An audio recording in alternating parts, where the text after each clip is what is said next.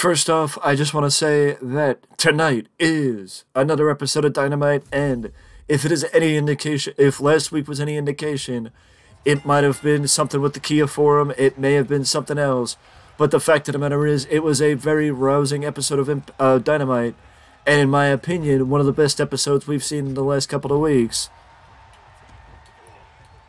And if this is any indication for what we have to expect for the future, as we lead up to Revolution in March, AEW is going to have a ton of momentum going forward.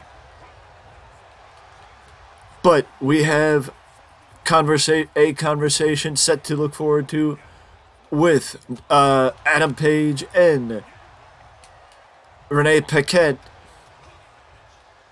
set for this episode of Dynamite. And also on this episode of Dynamite is the Young Bucks against Top Flight,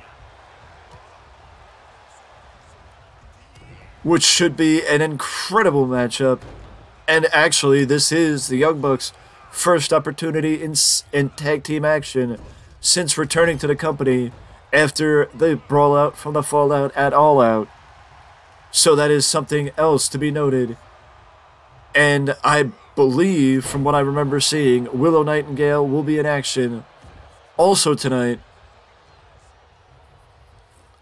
as Willow, you figured may have been a little shaken up after what happened last week with her and Anna Jay, as Anna Jay may have taken the brunt of it, but also you gotta figure that it didn't help Willow either. Even if it did hurt Anna Jay a little bit, more.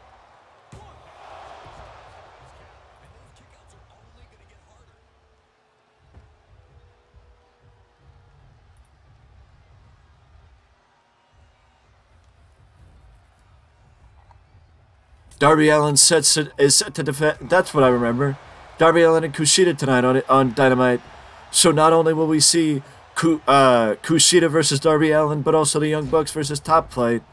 So that is two fantastic matches set for Dynamite tonight. And not only that, but also Bryan Danielson versus Bandito. So you have three fantastic matches. Jake Hager versus Ricky Starks. Orange Cassidy defending his All-Atlantic Championship against Jay Lethal. Willow Nightingale against Toni Storm. It is going to be an incredible episode of Dynamite tonight. So if you got nothing going on, and you're looking for professional wrestling to take place, if you are looking for professional wrestling tonight, Dynamite takes place tonight on TBS, live from Fresno, the Save Mart Center in Fresno, California. It is going to be a can't-miss episode of AEW's premiere program, or television program. Speaking of premiere programming, it is premiere programming, in my opinion, anytime we see Hiroshi Tanahashi, as Tanahashi is one of the many names that have become legends within the ranks of the wrestling business outside of premier major American companies, as he has spent his entire career with New Japan Pro Wrestling. The 46-year-old has made quite a career for himself as an 8-time IWGP World Champion and a legend in the wrestling business.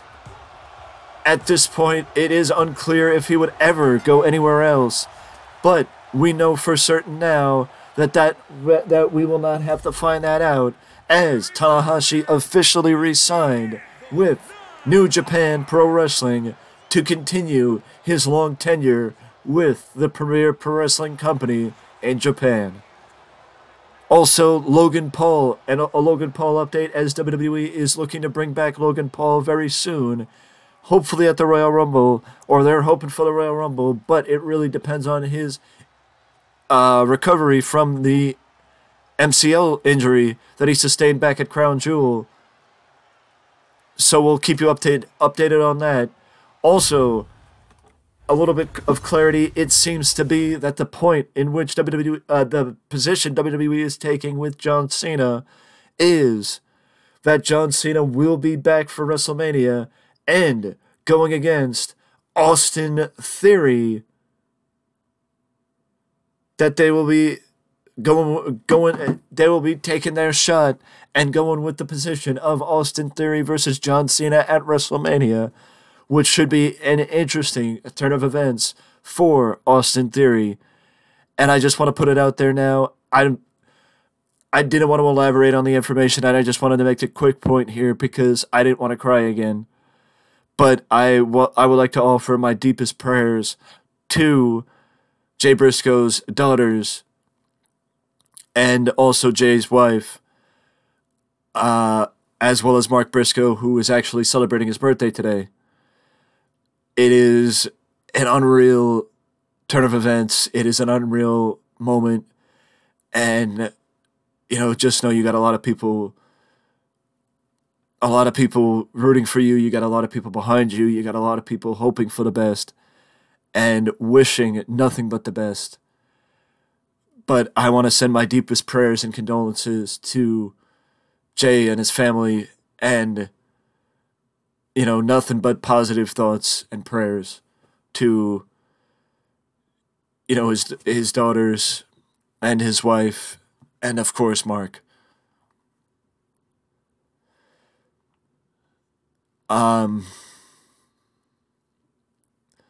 Also, looking forward to the remainder of the week. We will do our normal preview for Rampage, and I will keep you up to date on anything and everything that happens in the world of professional wrestling, or I will at least try my best to do so.